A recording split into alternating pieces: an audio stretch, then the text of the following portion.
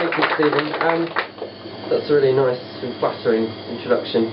In fact, it's possibly too flattering. I think if I'm 20% as good as Stephen suggested, then I'll be happy. That seems like a reasonable aim, isn't it? I'm going to read just through the book, so you can sort of read along. It'll be a bit like karaoke, something like that. I don't know if that makes you more likely to buy the pamphlet, or if it just renders it redundant. I don't know whether it's a hard sell or a shooting in the foot. Anyway, this first poem is called Happiness, and I think it was published in the Moth, which is a magazine. Happiness. Yesterday it appeared to me in the form of 2 purple elastic bands round a bunch of asparagus, which was a very small happiness, a garden variety, nothing like the hulking conversation cross-legged on a bed we had 10 years ago, or when I saw it as a thin space in a mouth that was open slightly, listening to a friend pinning them with an almost cruel accuracy, the sense of being known, making a space in a mouth that was happiness.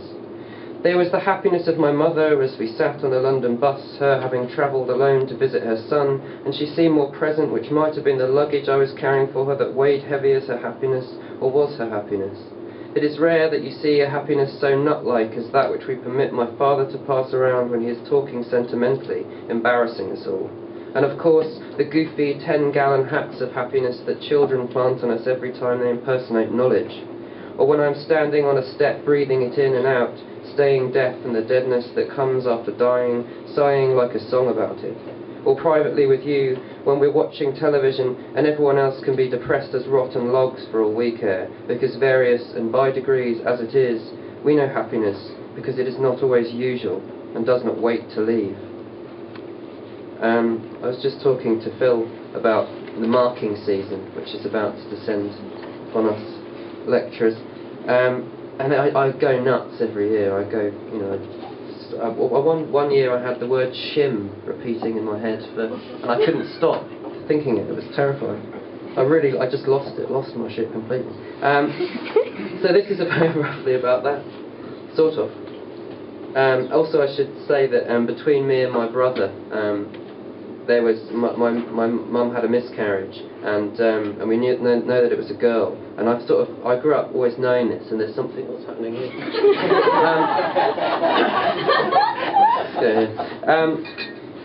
And I suppose I've sort of always known that. That's always been in the background, sort of growing up. So this is a sort of strange intersection of those things, marking and miscarriage system.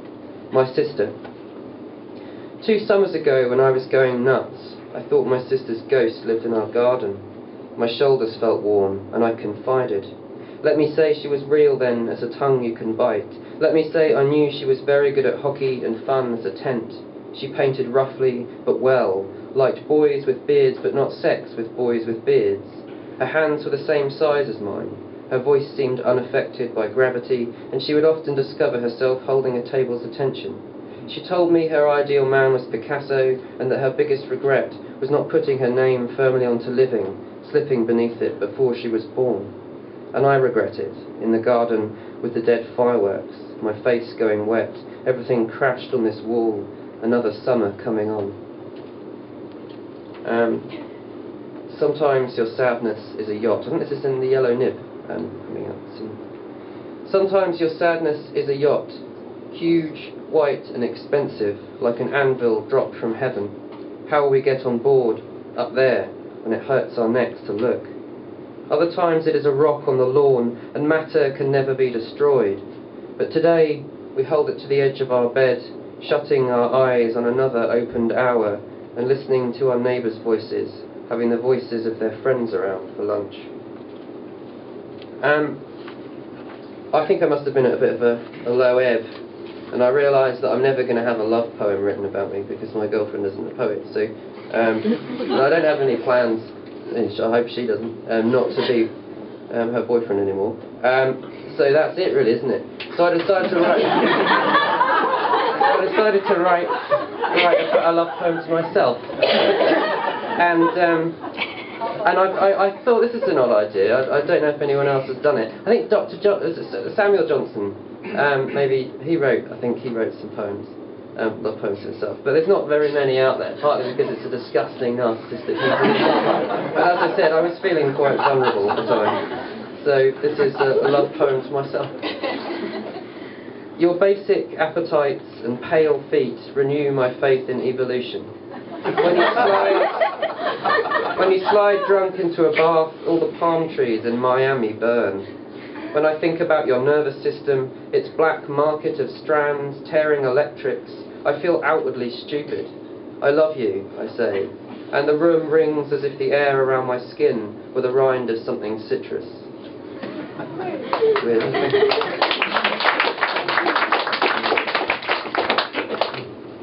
This is a poem called Some Gods that Stephen mentioned. I had no idea that is a potential Wallace Stevens reference. It's nice. Accidentally. I have to give him a call. Some Gods. God with eagle's head and 5-pointed star insignia on palms of hands. God connected to 7 IV drips with fire coming out of mouth.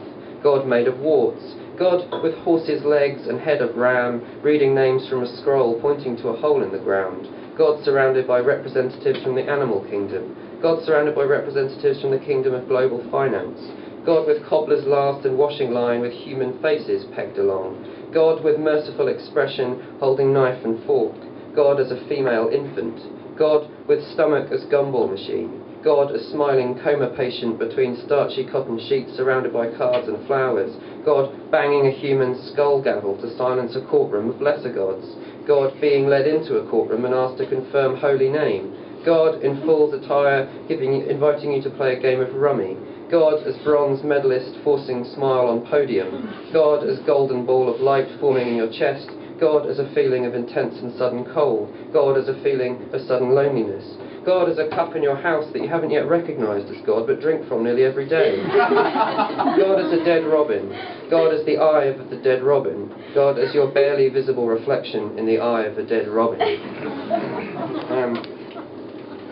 This is a poem about I'm a big believer in the sort of the reading is a productive act, or listening to a poem is a sort of productive act. So well done, keep it up. Yes, and this poem's kind of like that. You're basically leaving gaps or creating a sort of invitation to a reader to sort of participate imaginatively in the poem. So this is a sort of poem about that, utilising a dead pooch to do it. A man is dragging a dead dog on a lead down the street. It makes a low register hissing sound that is constant and gives you a sense of the weight of the dead dog. The lead is pulled tight to a straight line. It is attached to a collar which is the point of the freight most forward, the dog's head having been pinned beneath its body as it moves along relatively slowly against the pavement, making that hissing sound. The rearmost point of the dead dog is what you might call, in this instance, its bottom leg, because the pelvis has been rotated, the dog twisted on its side, so one leg is in full contact with the ground while the other is slightly elevated and wobbles. And since you already have a street in mind, and perhaps a breed of dog, a colour of lead, the kind of coat the man is wearing, why not become the man dragging a dead dog on a lead behind you? Why not try to understand this thing you are doing, how the dog came to be dead, and you came to be dragging it, what this means to you, and where it is that you were going. I'm at the age now where people are having babies around me all over, not literally, although that would be surreal. And it's beginning. I've been with my girlfriend 11 years, so there's odd dinner table conversations with my parents, funny little eyes looking at me. My brother's now having his second child, so his wife is. This is a poem about. I'm terrified actually of the idea. I'm terrified of that sort of sudden amount of love and the fear. I'm dreadful with babies anyway. I sort of feel like I'm going to break them and drop them or do something stupid. So, and this is a kind of a paranoia poem about that. It's called Poem of Fear for My Unborn Child. When I think about pushing your pram by the pond, all the dogs off their leads, nothing between us and the dark, weedy water, I drown you. I'm sorry. I'm sorry I cannot save your soft head from the terrier whose jaws lock, but I wasn't looking the second you disappeared, leaving me hopped and turning round for the man or any kind of words. And as you've grown strong enough for kites and canoes or walks to shops, again, I'm sorry. I'm such a dreadful future father. I'm on the curb crying. I'm a mess with your scarf. All this fear, like a fizz building in a bad grey egg, is waiting for you. All this green stick nodular love, so tense, perversely stored like a bubble in my lungs, will be here, a huge trembling hand, when you arrive. We're getting there, aren't we? We're a dance of death, which is a really nice idea. It's sort of the democracy of death, that from the Pope to a pauper, everyone gets led away. And nothing really came of it. We wrote the poems and didn't really do anything with them. But I liked writing in the voice of death, which was quite good fun. So this is a kind of what happened after that when I decided to do something else. So it's Death Says. Death says, the atoms of men have already spent infinity as part of something else, and all your human fudge is the passing of a thread through the surface of the light. If you were made of thinking, then being is a breath between the slats, which is why I itch your collar when a fly taps the pane. I'm your address, and the hand that delivers you through. I'm the socket love must plug itself into. I'm the lie that runs along your ribs, the gap between the rock and the wet place you will make there for yourself. You will know my hand by the back of your own. I'm talking to you now in the voice you read with inwardly, private as the name you say to the bottom of a tall felt hat. Had a nice steak yesterday, and that was a pleasurable experience. And I'm a big sort of fan of steaks. I'm a sort of meat in general. I'm very carnivorous, so I couldn't possibly hold down anything at the moment. It's such a terrible hangover. But this is a dream. So maybe this will make me sick. This is a dream steak. It's a sort of fantasy steak. And it's a love poem as well. My steak will be as thick as the frown of the beast, will be a cut kind of love. When you cook it for me, try not to cook it, but weigh it on a high heat until unstable. Think of it as mud dying, a pushed hand, or a question hung in itself about blood. I will unpack into my mouth cudgrass, eye roll, fathom the taste of my own cow tongue. Commend me to my steak, for I am a living beak, and all my teeth are hungry. This is a slightly odd poem, and it was in the New Statesman, and occasionally you get people emailing you, but this one prompted 3 emails, all of them slightly concerned. It's a weird poem. I won't say more than that, really. People wanted to know what the hell it was about and why I was putting it in the world. The Spooks. I want to inject blood into the banana, then put it smartly in a bowl. I want someone to idly choose it, peel it, then taste the strange rust a quarter way down, and spit out, see blood in the lemony mulch, a sort of red spit with the tiny black seeds. I want them to check their mouth for a sauce, a cut, and by now the person they're with will be confused, blood on the lip and the footwell at the gum edges, and say, "Are you okay?" I want them to reply, "There's blood," then without even meaning to, without a logical tracing of thought, look back to the banana and see blood in the banana, feel the raw shock of something possibly unthought of. I want them to get to the idea that someone put the blood in the banana, an idea drinking heat from skin but held unable to understand to fit the reasons I want this to happen. Troubling.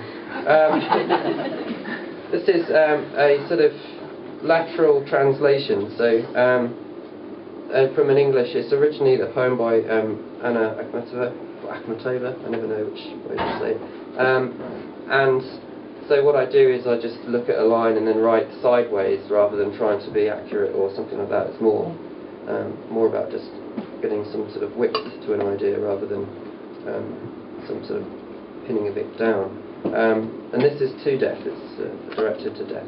It's called Requiem, which is the long poem, but it's a translation of. And this is part 8 of that poem, To Death. You are definitely coming, so why not now? Life is a frozen lamb. I'm waiting.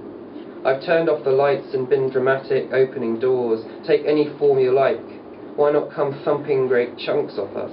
Or cut our necks like bike locks, or creep into our bodies like a smell in the fridge, or surprise our throats like a tune from the morning radio that will notice we're singing the way you notice a police car pulling up the drive.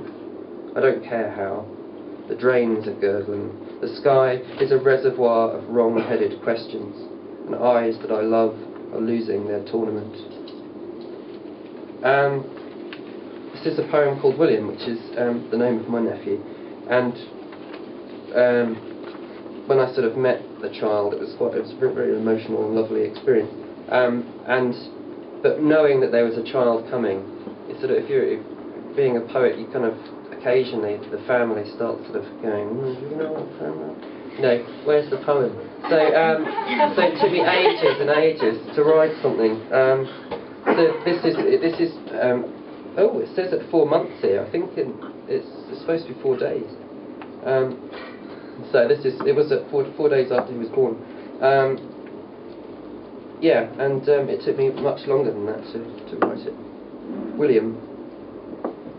When the lock chucks familiar, or a cat follows its name from a room, when silence is strung, or rain holds back the trees, I thought I had the lever of these. But weighing your fine melon head, your innocent daring to be, and mouth first searching, your tiny fist is allowed absolutely, and I am uncooked. I can feel my socks being on. Utter precious apple. Churchyards flatten in my heart. I've never been brilliant, so scared. Thank you.